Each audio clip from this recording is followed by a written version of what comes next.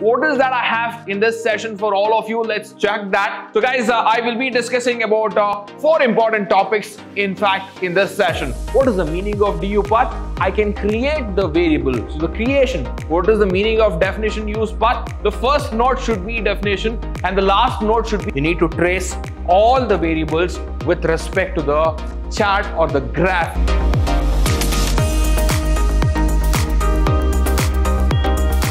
Hello everyone, I welcome all of you to yet another interesting session with respect to the data flow testing. So guys, don't watch this session if you have not watched my previous session on data flow testing, because I have discussed a lot of important basics in my session 1, that is previous session of data flow testing. So guys, yes, what is that I have in this session for all of you? Let's check that. So guys, I will be discussing about 4 important topics in fact in this session. The first one, that is DU paths for stock, logs, and also I will be telling you what exactly DU clear and DU definitions. So guys, this is what I will be defining or I will be discussing in this session. So please stay tuned, watch this complete video so you will get a lot of things is what I would like to tell you. So fine, this is what you have seen in my previous session. Yes, I have told you that these 2 topics I will be discussing that in the next session. Yes, that is in this session. So let's understand what exactly that I have here. I have a definition use path, okay? In my session, if I say DU path, you need to understand that is definition use path.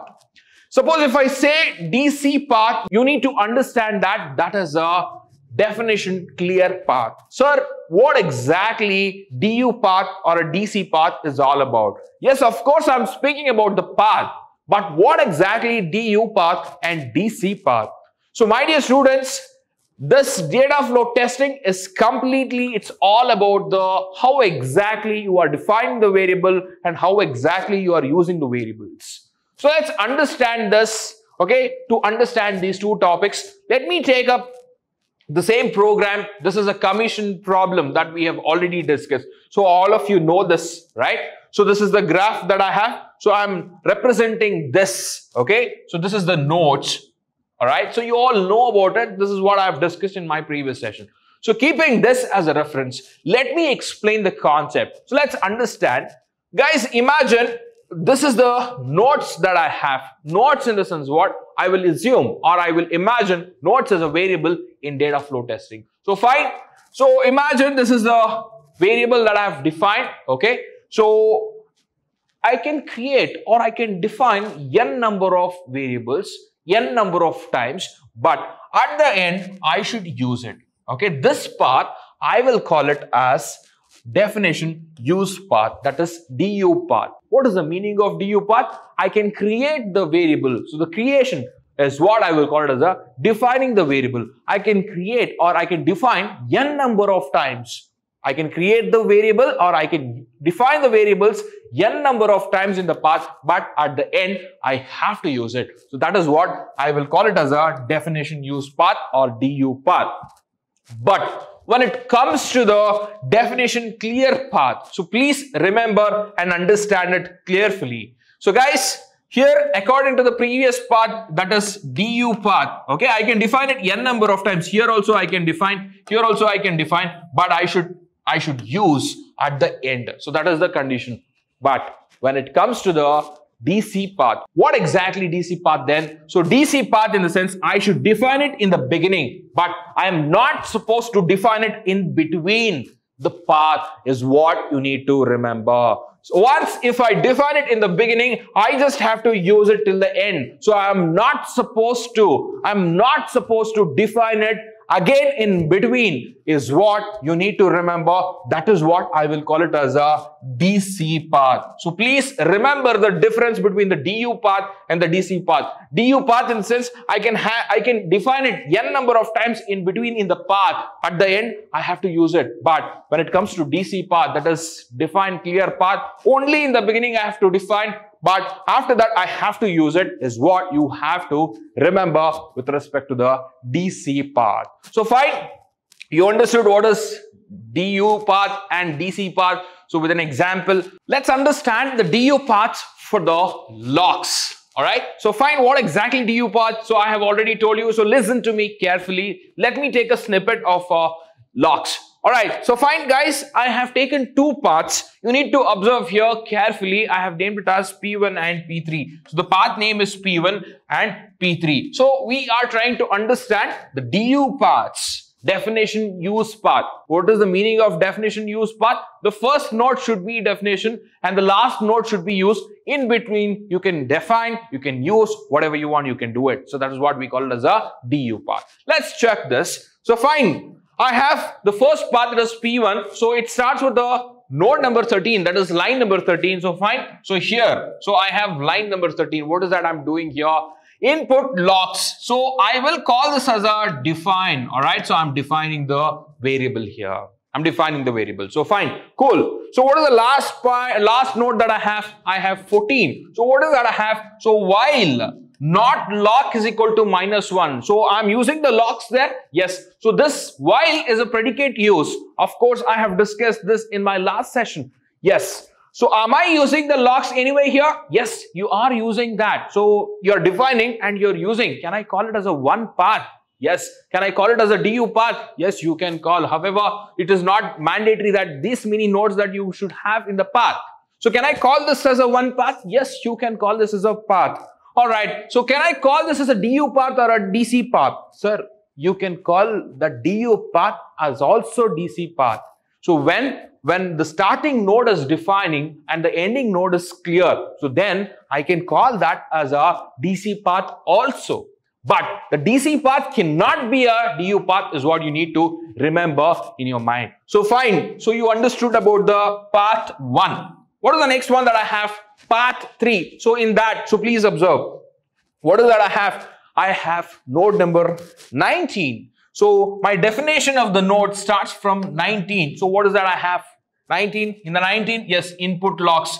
I'm defining again. So guys, I'm defining the logs here. Cool. After that, so I have node number 20. Yes, I have node number 20. So while loop ends here.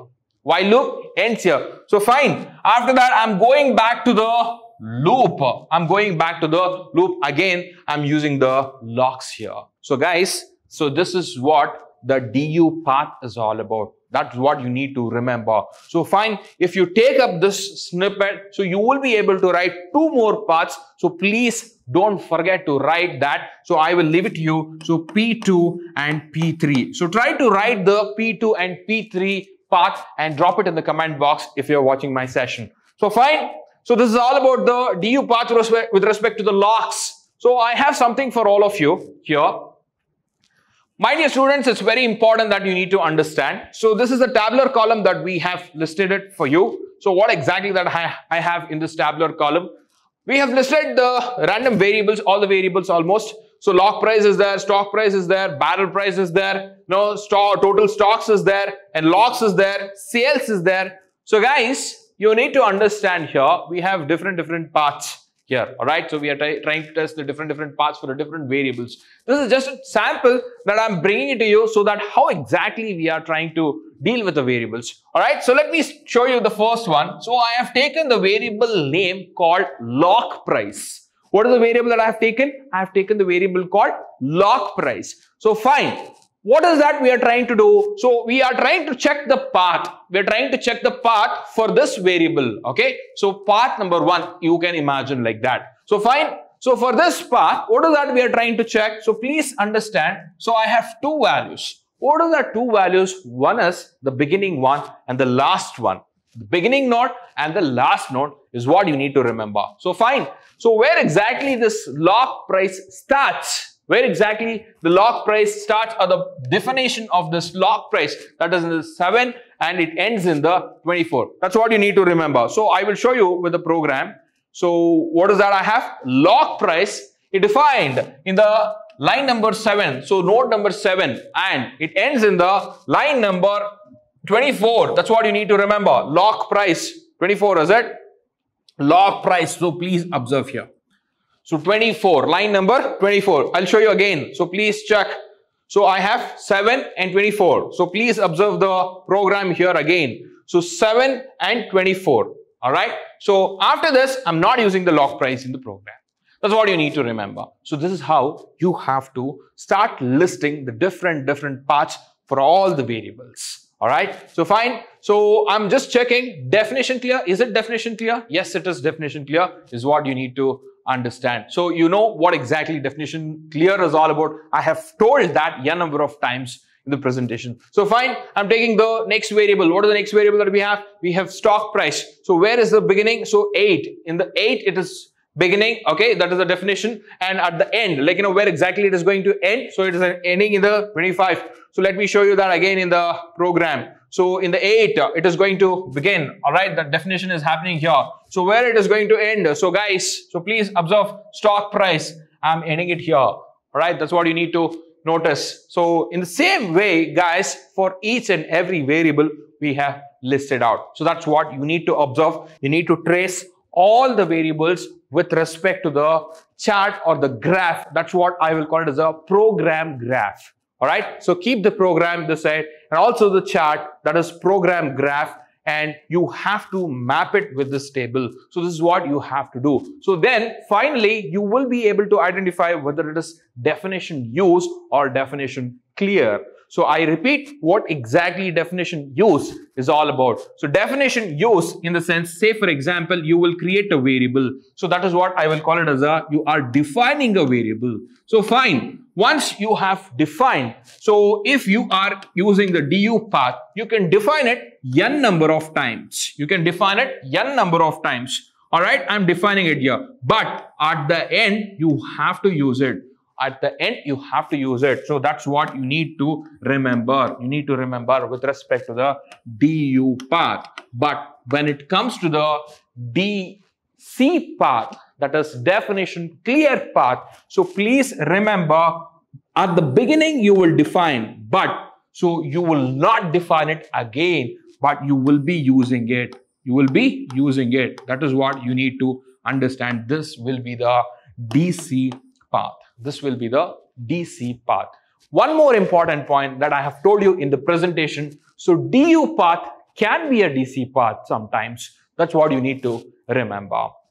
Fine. So guys, hope you have understood what is du path and what is DC path. Some of you will be having a doubt. Sir, how exactly I can define it again and again? Again and again. You told, sir, define a variable in the beginning and then again you can define it. So how it is possible, sir? Yes, I will clear that doubt to all of you with the program. So observe here properly. So guys, I have total barrels. Let me take this. All right. So am I defining it here?